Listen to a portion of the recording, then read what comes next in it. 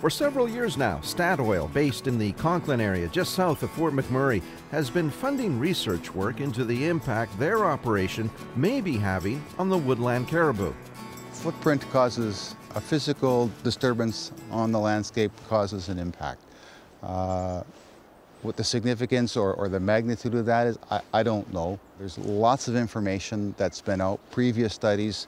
The results that we've got agrees with some of it. It doesn't necessarily agree with some of the other findings. So I think it will form the basis of a good, solid scientific discussion and debate.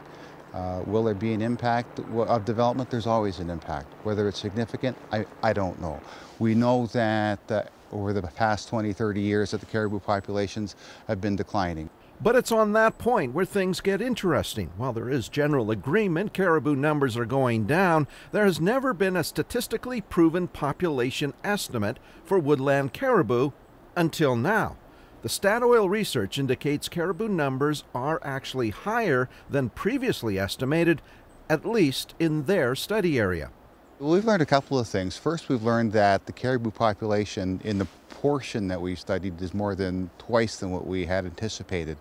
And that's really a good news story. We've learned that in the wintertime, deer are the main food for wolves. They eat about 80% of wolves' diet is deer. About 10% is caribou, about 10% is moose. Even though the population is higher than anticipated, caribou is still a listed species, and the lichen program is one of several approaches Statoil is developing to help mitigate impact on them. So we've started a study on lichen propagation.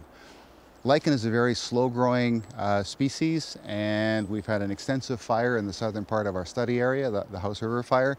We know from a lichen survey work that's been done, there's not a lot of lichen here. So what we'd like to be able to do is reintroduce lichen. So the question is, where do you introduce it? What are the optimum growing conditions? How do you expedite or speed up that recovery of lichen in the population?